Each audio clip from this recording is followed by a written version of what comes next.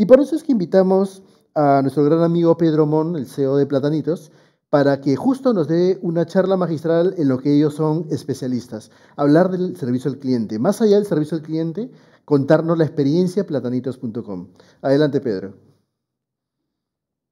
¿Qué tal? Buenos días, Helmut. Buenos días con todos. Pedro, ¿cómo estás? Eh, Muchísimas gracias por acompañarnos. Me contabas que estabas ya abriendo tu tienda número 100 en Puno. ¿Cómo te fue con eso?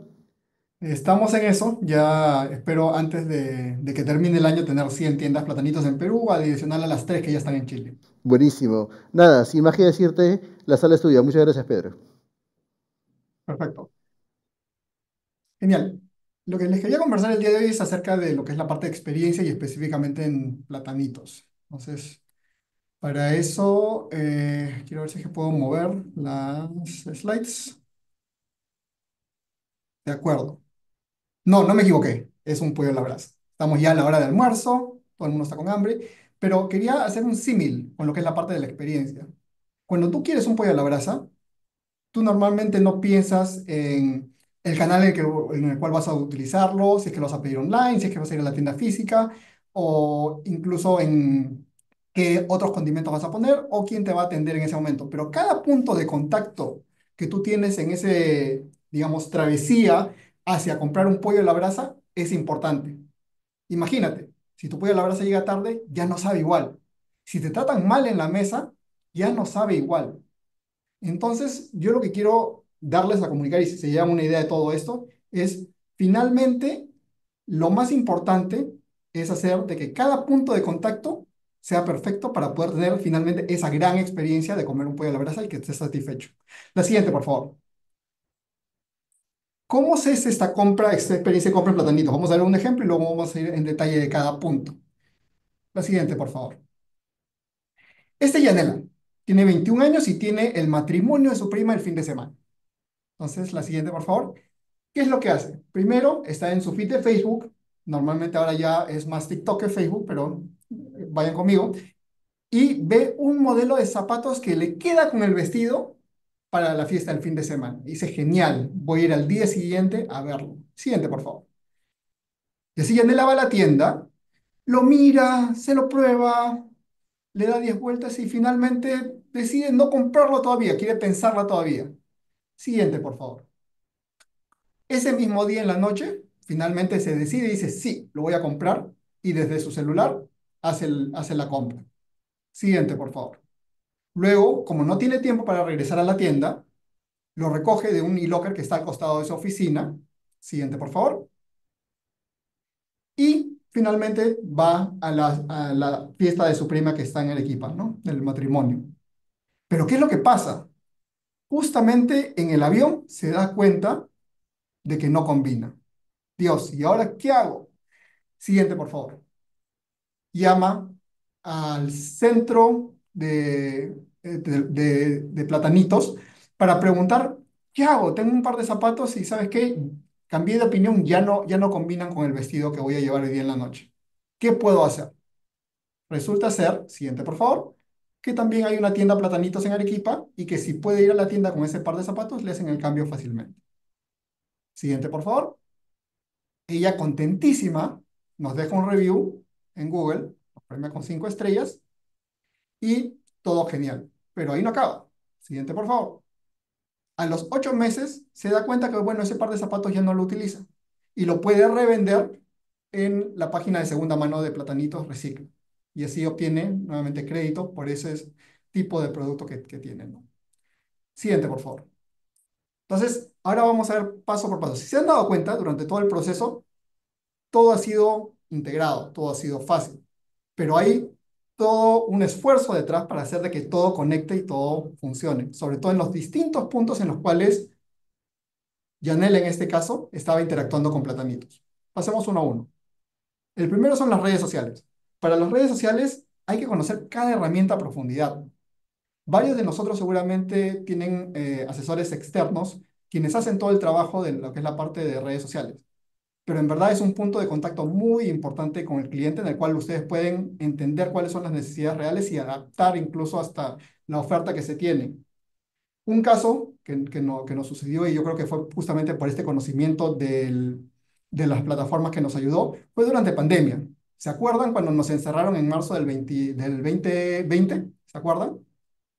Bueno, en ese momento la gran mayoría de retailers lo que hizo fue cortar inversión en marketing, porque si tienes tu tienda cerrada, obviamente, ¿para qué vas a estar invirtiendo en publicidad?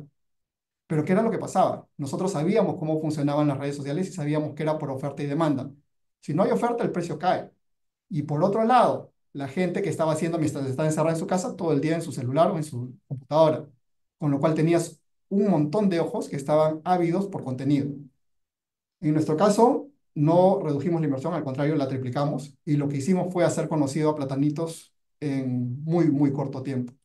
Los costos de adquisición de usuario que obtuvimos en ese momento fueron un recontrabajo. Yo creo que históricamente no habíamos visto esos costos y no lo vamos a volver a ver. Tendría que haber otro evento muy similar. Pero, ¿por qué pudimos hacer esto? Porque conocíamos la plataforma. Y no solamente conocíamos, en este caso, Facebook, conocíamos todas. Hay que estar en la plataforma en donde esté tu cliente para poder comunicarte. Si está en WhatsApp, en WhatsApp. Por ejemplo, la última que está saliendo y que está dando la hora es Blue Sky. Y la idea es empezar a probar todas estas distintas plataformas para ver, no todas van a funcionar, pero por lo menos entender cómo funcionan. Es más, cada una de estas plataformas se va evolucionando y se va modificando, con lo cual, si no estás al tanto del día a día de los cambios que están haciendo, difícilmente la vas a poder aprovechar al máximo. Siguiente, por favor. Tienda física. Es sumamente importante poder entender cuál es el proceso de tu cliente. En este caso, antes de tener un sistema, o el sistema que tenemos actualmente que es Tutati, si tú ibas a una tienda Platanitos y pedías un par de zapatos, te decían, ya señorita, espéreme un ratito, vamos a ir al almacén a buscarlo. 5 minutos después te decían, no lo tengo. Acabas de perder 5 minutos. ¿Qué es lo que tenemos ahora? Un sistema propio, Tutati, que nos permite ver precisión de inventario en tiempo real. Entonces te pide un par de zapatos, lo único que haces es escaneas el QR que está en el zapato y automáticamente tienes el, el stock, no solamente en la tienda en donde estás físicamente parada, sino también el stock en las tiendas mucho más cercanas. De esa manera no pierdes tiempo yendo al almacén a buscarlo. Para colmo, si no tienes stock en tu tienda, lo que le puedes decir, señorita, no tengo el stock en la tienda en este momento, pero si lo compra ahora, se lo envío a su casa en este mismo instante porque tengo una tienda muy cercana que lo tiene. Ah, no voy a estar en mi casa, lo necesito para la reunión. ¿Dónde va a ser la reunión? En Miraflores, en media hora. Mire, si lo compra ahora, yo se lo entrego en menos del tiempo de media hora en esa ubicación para que usted lo tenga listo. Hay varias maneras y esto se utiliza bastante con todo lo que es la parte de venta cruzada y poder utilizar todos los almacenes de platanitos, todas las tiendas, como centros de distribución. El siguiente, por favor. En lo que es la parte web y app, acá o sea, hay varias cosas que se pueden mencionar, pero quisiera mencionar una que es para nosotros bastante importante. En nuestro mundo del zapato, lamentablemente tenemos una sola talla para un pie, pero ustedes saben que su pie no es unidimensional, es tridimensional.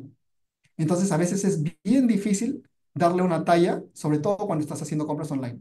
Nosotros, antes de poner esta solución, teníamos más o menos devoluciones del 12%, que era bastante. O sea, las compras online se iban a una tienda para poder hacer el cambio.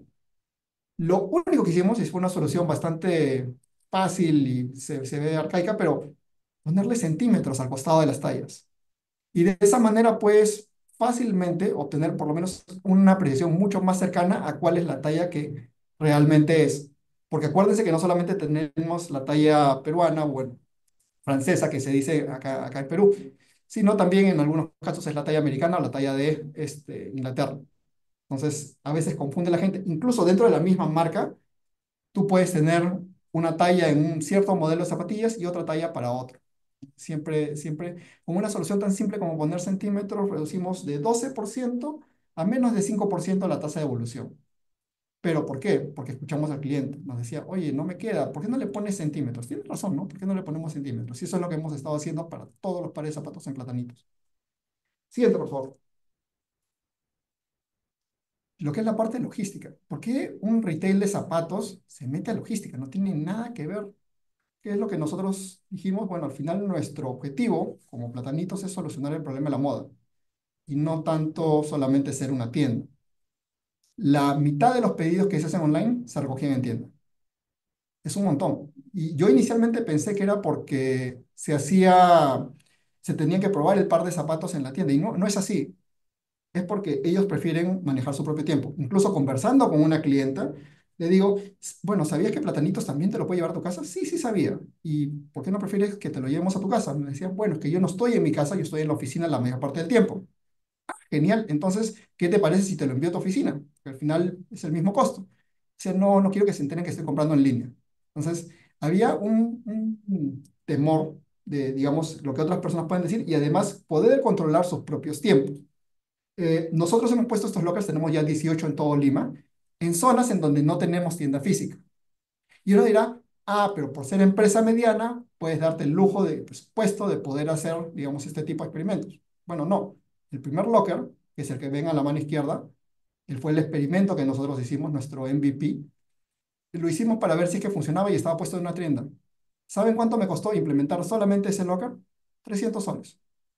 Y es más, los 300 soles fueron netamente el vestir, revestir ese locker con toda la publicidad de platanitos porque el locker fue prestado y nosotros hicimos toda la movida logística de poder traerlo a la tienda y después desinstalarlo. Pero es muy fácil hacer experimentos con muy poco presupuesto. La idea es que en verdad se lo propongan para hacerlo. Siguiente, por favor. Servicio al cliente. Este es un área que empezó desde que nosotros empezamos la página web. La persona que manejaba Facebook en el 2010, platanitos.com, era la misma persona que respondía el teléfono. Ahora, con más volumen de gentes, estamos 24/7. Tú llamas a Platanitos un domingo a las 3 de la mañana y te responde un ser humano y te soluciona el problema. Porque la única métrica de éxito que tienen los muchachos de servicio al cliente, nosotros le llamamos el equipo cliente leal, es resolver el problema del cliente.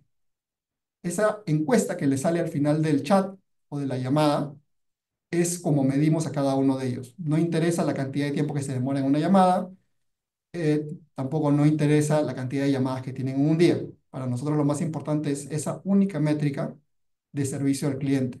Si los chicos tienen que irse al almacén a probarse el zapato y tomarse una foto y enviárselo al cliente, lo van a hacer. Incluso para Navidad tenemos un presupuesto que se llama Salva la Navidad, que si es que tu producto no llega a tiempo por algún problema que nosotros hemos tenido dentro de Lima Metropolitana, son los mismos chicos que van y lo entregan. O sea, así llevamos nosotros lo que es la parte de servicio al cliente para poder solucionar cualquier problema. Y eso también nos permite hacer experimentos, porque cada experimento nuevo que hacemos, probablemente los problemas salen justamente en servicio al cliente.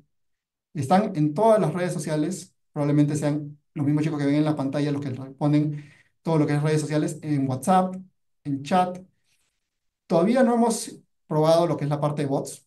Lo vamos a hacer, pero tiene que pasar el test de Turing antes de poder colocarlo, porque si no, no es. ¿Por qué lo hacemos así? Porque yo como cliente también me molesta cuando me pasan de servicio al cliente a área y de área de nuevo al servicio al cliente para contarles toda mi historia 3 veces. Nosotros no hacemos eso. Quien responde la llamada soluciona el problema. Siguiente, por favor. Almacenamiento caótico. Esto no tiene directamente que ver con un punto del cliente, pero sí es importante porque nos da rapidez. Aunque vean todo desordenado, si se dan cuenta, marcas como Adidas, Nike, todas mezcladas entre todas, nos es mucho más rápido de ubicar porque la máquina te dice específicamente en el cubículo donde está el producto que estás buscando. Y mientras más chocolateado esté, o sea, mientras más marcas estén, es mucho más fácil de identificar cuál es la marca que tú estás buscando, a diferencia si todos fueran exactamente la misma marca y el mismo modelo. Curiosamente, antes cuando tú pedías un par de zapatos en Platanitos, nos demorábamos aproximadamente 5 minutos en traerlo, ahora demoramos 1 o 2. ¿Por qué? Porque el almacenamiento caótico nos hace mucho más fácil la identificación y el stock de todos estos productos. Siguiente, por favor. Además de esto, seguimos haciendo experimentos. Seguimos probando a ver qué funciona, qué no funciona. El primero, no sé si es que se puede apretar para ver el video del live stream e-commerce.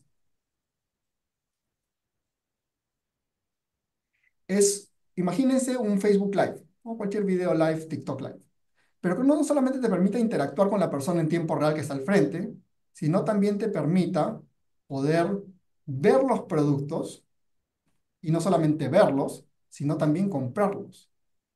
Este experimento lamentablemente no funcionó porque la gente no está atenta y no somos tantos que podemos grabar todos los productos que tenemos en línea, pero sí fue un bonito experimento y pensamos relanzarlo próximamente con otro formato. Pero la idea es de que tú estés dentro del video y puedas en tiempo real hacer la compra. Imagínate que estés haciendo una receta de cocina y que en vez de estar apuntando como la antigua, todos los ingredientes, simplemente tengas un botón en donde te pongan todos los ingredientes de tu carrito de compra. Eso es conveniencia. Y la siguiente, por favor, el siguiente video de volumetría. Nosotros hicimos este video de volumetría más que para marketing, es para calcular cuánto es el volumen que puede retener este calzado dentro. Y luego lo comparamos con 7 fotos que tomas de tu pie para hacer un match de volumetría, a ver si le queda o no. Acá lo que tratamos de hacer es de encontrar un problema a las tallas que hablamos anteriormente. Cómo hacer para solucionar el problema de las tallas. Todavía está en experimento porque lamentablemente escalar esto a los 600 modelo color que solamente tiene platanitos, más los otros 30.000 SKUs de zapatos que tengo de las otras marcas, se nos hace muy difícil de escalar. Cada 6 meses van cambiando y no es fácil, digamos, hacer todo este proceso en tiempo real como para poder ponerlo y utilizarlo como volumetría.